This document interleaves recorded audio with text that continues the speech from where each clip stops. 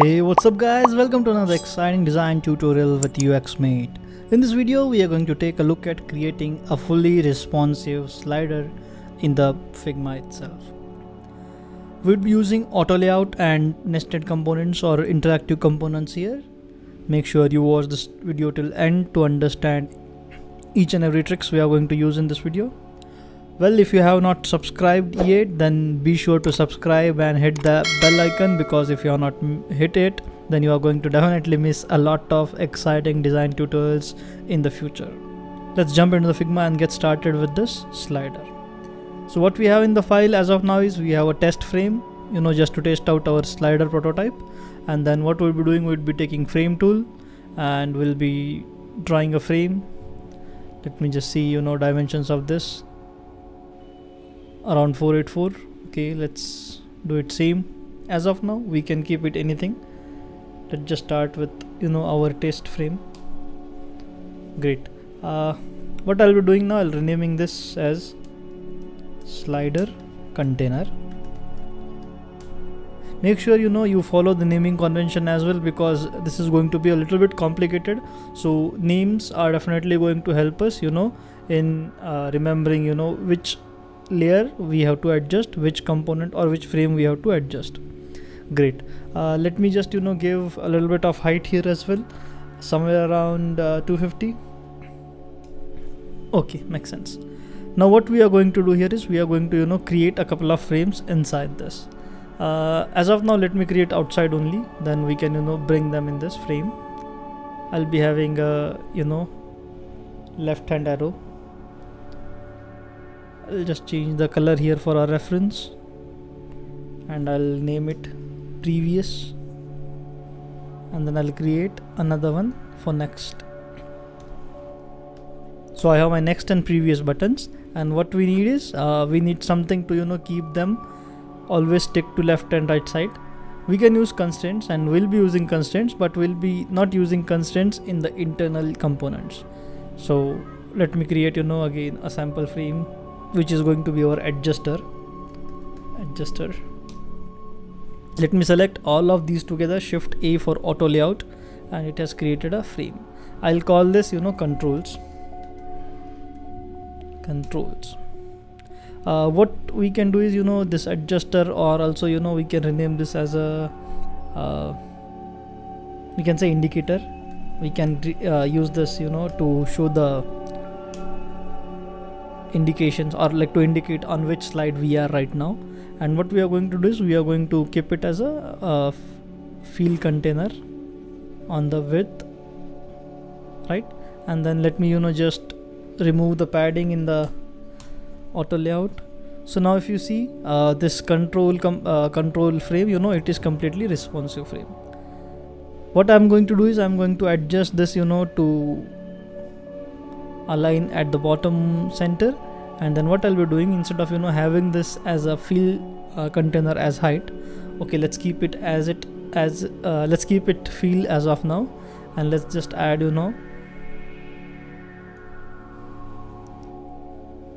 indicators in this.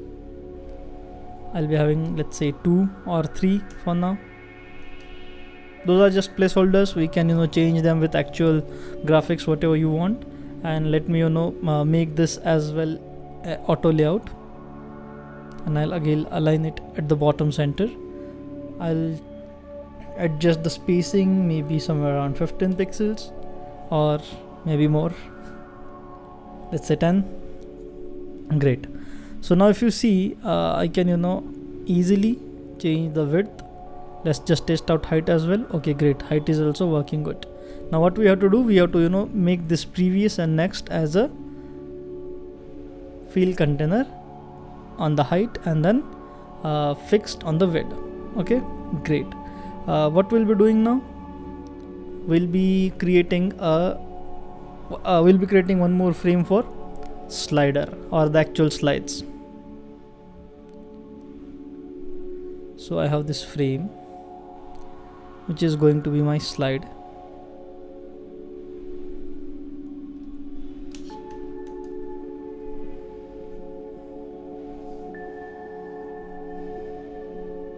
Let me just give it some different color.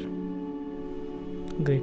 So what we'll be doing, we'll be then keeping our slides inside this particular instance or this particular frame, and these would be our controls overlapping this slide. Okay,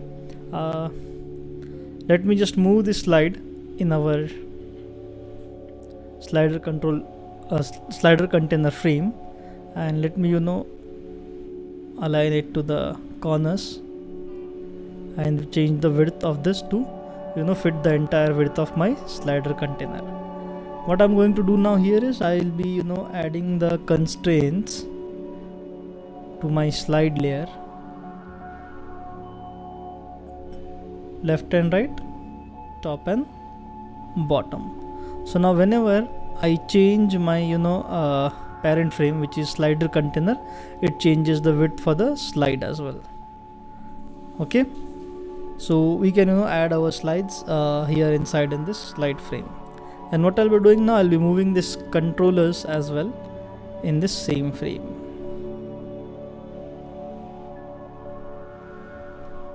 Okay, we don't need them within the slide, but we need them outside the slide.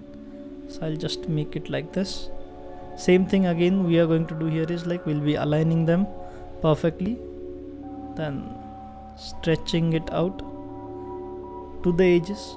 Let's go inside this frame and select this and make it as a fill container.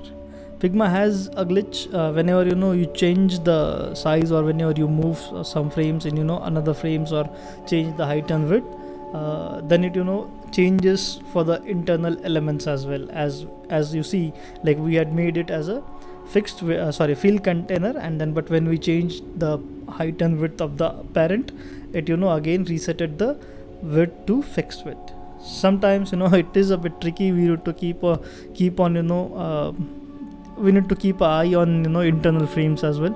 So now if you see, it is not adjusting because we haven't added the constraints to the control. So what we are going to do here, we'll be having the controls on the left and right. Again we can do on the top and bottom. So now if you see, I can adjust the width, and it is adjusting very well. So let me select this indicator layer, and let me just hide the fill for this, so we can see our slides in the background. Now what we'll be doing here, we'll be basically creating a animation here, or first we'll create components out of this. So this is our basic structure. You can go ahead without a component as well. You just have to replace the internal contents, and then on click of this you can create 3 frames, and then you can have 3 images in 3 frames. But what we'll be doing, we'll be having internal frames itself, which would be our constraints.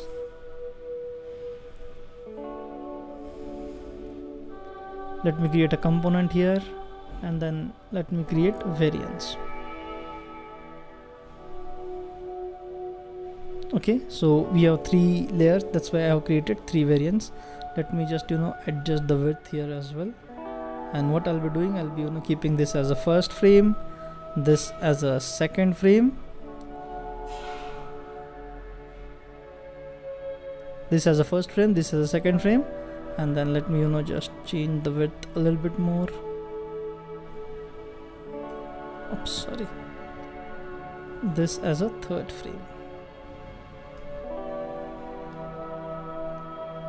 Let me just change the colors here for the internal layers,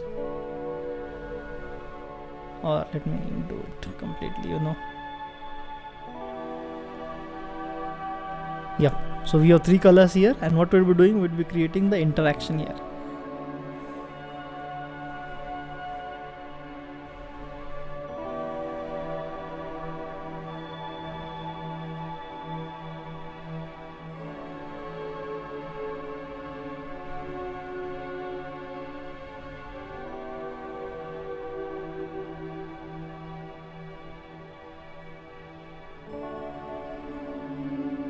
Great. So now just test this out. We'll take this default instance and make a copy of this outside the outside the component, and then we'll be moving it in our frame. Let me just align it center and to top. Let's just test this prototype.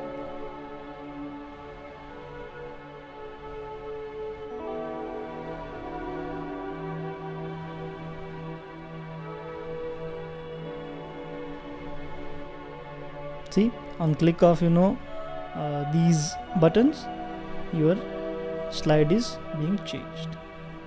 You can I guess we missed the third interaction to first, but yeah, it is working fine on the reverse direction. Let's just fix this as well. We'll take the prototype from this button to back to the first slide. Now our slider is complete. Let's just quickly see if it is still responsive or not, if we missed any of the properties here. Let me quickly add an auto layout to my parent frame, and I'll just give it as a fixed height and maybe fixed width, and then let me just have some around 700 just to test out, or maybe a little bit more. Great. Now let me try resizing this. Okay, it is not, because we haven't given it as a field container. Now it should be great. So if you see this, our responsive slider is ready. Now let's just test this slider. Let me just again open the prototype, and now you can see our endless slider is ready. Now let's just fix these indicators as well. Just we need to swap the colors. So let's say first being active, we'll change the colors for these two as white. Then would be having first and third as white in this, and then would be having first and second as white. We can definitely create components for each and every element, like for those arrows or the control buttons, then internal frames, and then you can keep it very fancy with the components, and you can keep it up to date, or like you can update your parent component. It will be updated in all of the childs. So now let's just test about the height as well, if it is working well or not. Let me just select this and let me manually resize the height. Okay, great, it is working fine. So now what you have to do, you can replace your content in those slide frames. Instead of colors, you can put in your images, and then you can create this interactive slider, fully responsive. I hope guys you have enjoyed this video. Hopefully you have subscribed to the channel. If not, go ahead and subscribe now, and don't forget to hit the bell icon, because that is going to keep you updated with all our future uploads. So stay tuned till the next tutorial. Have a good day.